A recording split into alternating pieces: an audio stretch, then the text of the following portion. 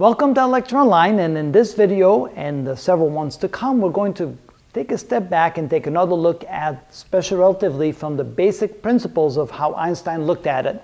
Einstein came up with two postulates, and those two postulates really defined all the equations that came from that then determined how we calculate all the various things that happen at relativistic speeds, that speeds very close to the speed of light. The first postulate we're going to talk about is called the laws of physics are the same in all inertial reference frames. So it's the postulate of reference frames. And so let's say there's two different reference frames and want to be able to compare the observations from one reference frame to the observations from the other reference frames. How do we do that? Well, it depends. It depends whether or not the frames are inertial reference frames. So what is an inertial reference frame? An inertial reference frame is in a constant state of rectilinear motion. That means it's not accelerating in reference to another inertial reference frame. So we have two reference frames. One could be moving relative to the other one, but it has to be moving at a constant speed relative to the other one. That's what we mean by a constant state of rectilinear motion. If the inertial reference frame is not accelerating, it's considered an inertial reference frame. If the reference frame is accelerating, then it's not an inertial reference frame, and then we can make the transformations from one reference frame to another. So that was one of the basic premises, one of the basic postulates that Einstein came up with. If we have two reference frames and they move relative to one another, but they move in rectilinear motion, they're not accelerating, then they're considered reference frames. And because of that, he can say that the laws of physics are the same in all those inertial reference frames. That was his first postulate.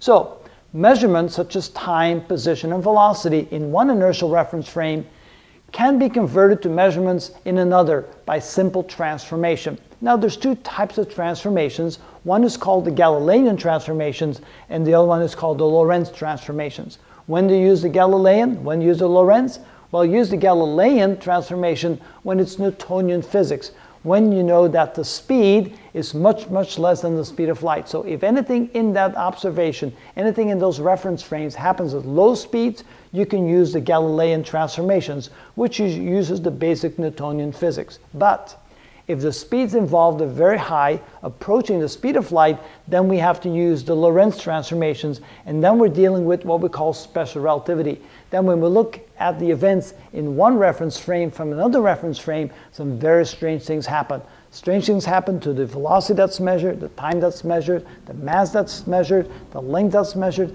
Things change in those different reference frames, even though they're inertial reference frames. Because of the high speeds, if u is close to the speed of light, if the speed of one reference frame relative to the other reference frame is close to the speed of light, then we have to use the Lorentz transformations. And we're going to show you some videos on how to do that. So basically, let's say you have two reference frames. We denote them as S and S prime. So S is usually the one that we consider fixed. Now, they could both be moving. That's okay, as long as we just say that we're going to put a coordinate system that moves along with reference frame A, and therefore that reference frame is fixed. So we move, so that since the coordinate system is moving with the frame, we can consider that reference frame at rest. So we call it S for at rest. The other frame will be moving at some velocity u relative to S, and so we call that S prime, which is the moving reference frame. So let's say some event happens somewhere in space, and observer B in reference frame S prime measures the distance to that event and measures it as x prime. At the same time, observer A in reference frame S, the non-moving reference frame, the stationary reference frame, also measures the distance to that event and measures that distance as x. So can we go from one to the other? Can we compare what x prime is in terms of x and x in terms of x prime? And the answer is yes, we can do that. Assuming that S prime moves away from S at velocity u, then we can see that if they were both at the same location at t equals 0, then after a certain amount of time has elapsed, S prime will be some distance away from S. That distance is the speed times the time, because distance is velocity times time.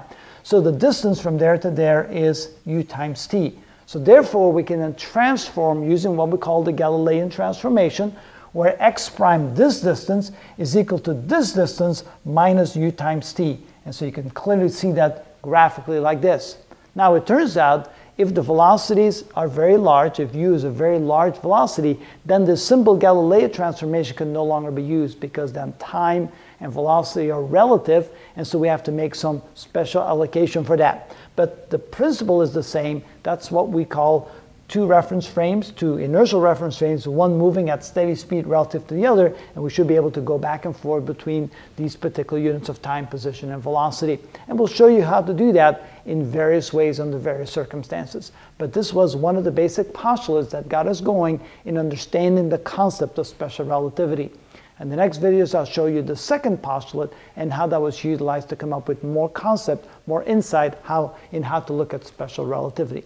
And that's how it was done.